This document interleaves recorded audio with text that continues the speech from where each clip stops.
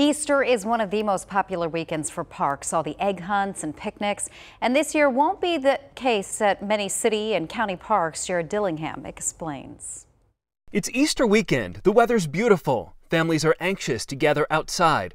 But Maricopa County Parks and Recreation is warning, not so fast. What we want to do is promote opportunities for people to practice good social or physical distancing. As a result, we have closed down all the major picnic areas. We would recommend that people do their picnicking actually at home if they want to do small family gatherings. Come out to the parks and use our trails, get a little bit of exercise, get some sunshine, and then head back home for your family gatherings. Maricopa County parks have seen a 26% increase in visitation.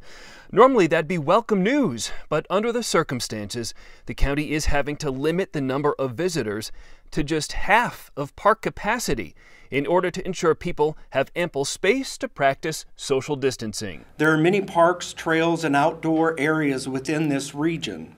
Have a series of alternates selected before you head out. While certain high-volume areas are closed, most are open with some restrictions. The hope is everyone will abide by those restrictions. As a last resort, we would call Maricopa County Sheriff's Department if there were an issue. But with so many people still expected, we will be at pretty much peak staffing levels.